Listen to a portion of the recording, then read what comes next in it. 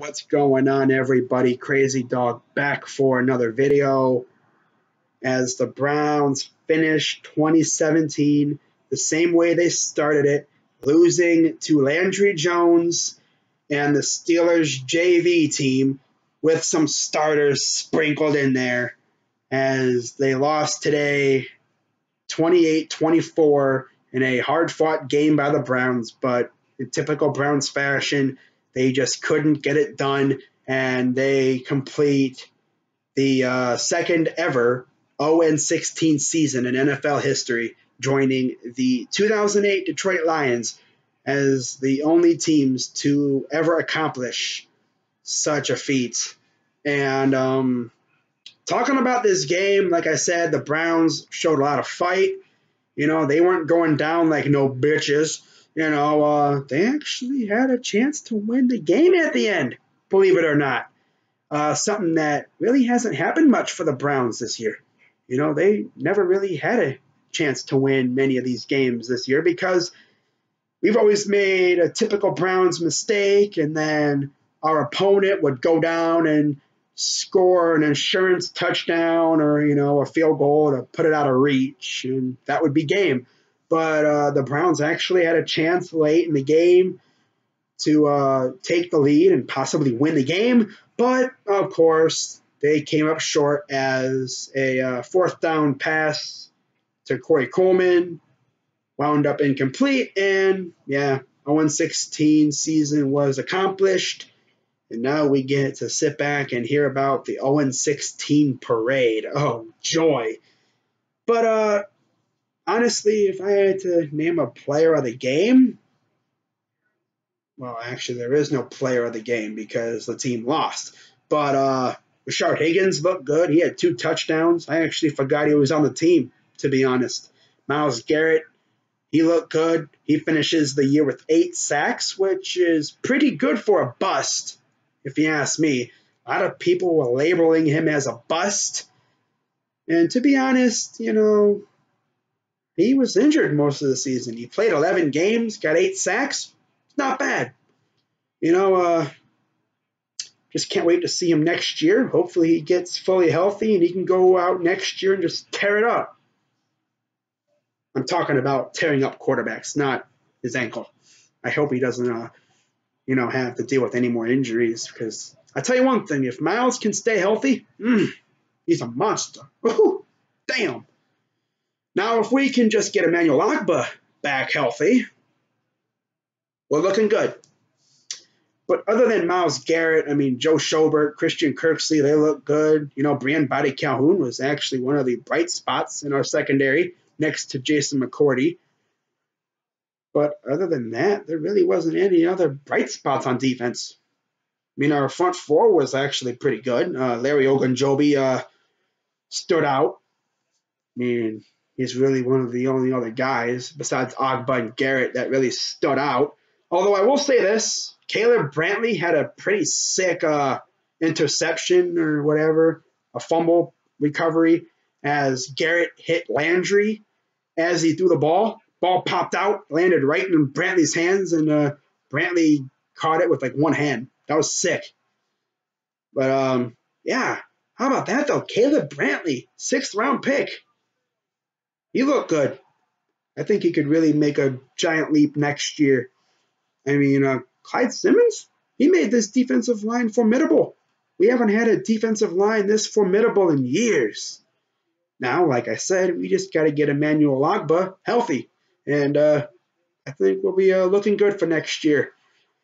If maybe we can get rid of Greg Williams and his trash-ass defense. The dude literally blitzes almost every freaking down, and we barely get any pressure. And don't even get me started on him having the corners sit 10 yards off every freaking down. And then you got him having Jabril Peppers playing 30 yards off the line of scrimmage. I mean, we saw what Peppers can do when he's actually in the stadium, like when he's actually involved in the action.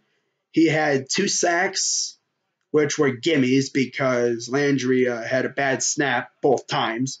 And then he even had an interception. Yeah, his first career interception. That was awesome. But really, other than that, I mean, defense looked all right this year. They weren't too bad. They kept us in a lot of games, especially when the offense was garbage. Now, on the offensive side of the ball, if I had to name an offensive MVP, Duke Johnson, without a doubt. He was arguably the best player on our offense, bar none. The dude was making plays all over the field. I think he actually led the team in rushing yards. I think. I'm not exactly sure. But he was definitely our best running back. And arguably, he's our best receiver until Josh Gordon came back. But still, Duke Johnson, one of our best players on our offense, bar none. But, yeah, nothing really else to talk about. Of course, Hugh Jackson will be back as our head coach next year, which I know pisses a lot of Browns fans off because they want him fired. I mean, the dude's 1-31 as Browns head coach, and yet he's coming back when I've seen coaches who've won dozens of games and they get fired. And yet he was only won one game and he's still here. Heck, he shouldn't have even won that one game. Jamie Meter is the reason why he won that game because he blocked a field goal and then Lambeau missed another field goal as time expired. Like, we could have easily been sitting here at 0-32. Imagine that. Oh, God. Oh, man. Imagine going 2 consecutive seasons, 0-16. Oh, God. I wouldn't have been able to handle it. Oh, man. Thank you, Jamie Meter, for getting us that W, blocking that field goal. Because I tell you one thing, oh, God, if we were to go 0-16 2 consecutive years, I don't know what I'd do. For real. And now, after this crap, we got to deal with Hugh Jackson next year? Oh, my God. I just hope John Dorsey goes out there in free agency and brings in players who can actually help us win games. And then come draft time, I'm pretty sure we're going to draft a young quarterback, whether it's Rosen or Mayfield. Watch it be Lamar Jackson. Wouldn't surprise me. And Saquon Barkley or Minkah Fitzpatrick. Just go out there in the draft and get players who can help us win games in the draft and free agency. Get players who can make an impact on this team. And, oh, yeah, how about drafting some Ohio State Buckeyes? I don't know if you guys forgot, but there's a freaking football factory a few hours south of Cleveland in Columbus. They're actually pretty good. They've got some good players. Might I recommend drafting some Buckeyes? Bring some Ohio State flavor into Cleveland. That'd be cool. But I don't really know what to expect for next year. If I had any wishes, I would say I want Chris Tabor to be fired. I want Greg Williams to be fired. Hugh Jackson to be fired. Hell, fire the whole coaching staff, minus a few guys like Clyde Simmons, because he actually turned this defensive line into a force. Literally, fire everybody except for Clyde Simmons, because the defensive line, it's good. I like it. Too bad they couldn't get pressure because, injuries. But still, I like the front seven. Got a nice place to start on defense. Just to work on the secondary on defense, and then on the offense, just get us a quarterback, get us a number one receiver, maybe a good running back who doesn't trip over his own 2 feet and can actually push a pile. That'd be good too. But yeah, that's going to do it for this video. If you were looking for me just going crazy, breaking stuff, throwing a freaking shit fit, well, sorry, I don't do that. But yeah, that's going to do it for this video. 0-16 actually happened.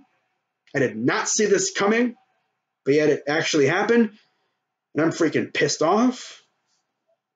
But yeah, now it's off season, and hopefully the Browns can actually get better. And maybe we win some games next year. Maybe next year I will actually be posting some victory videos for once. I mean, ever since I've joined YouTube, we've only won 4 games. Like that's embarrassing. Since 2015, when I joined YouTube, we've only won 4 games. Like that's crazy to think about. Maybe I should just leave YouTube, you know. But by the way, I'm kidding. I'm not going nowhere. But yeah, I'm Crazy Dog 99. Let's go Browns. I'll see you guys whenever the Browns make news. All right, I'm out.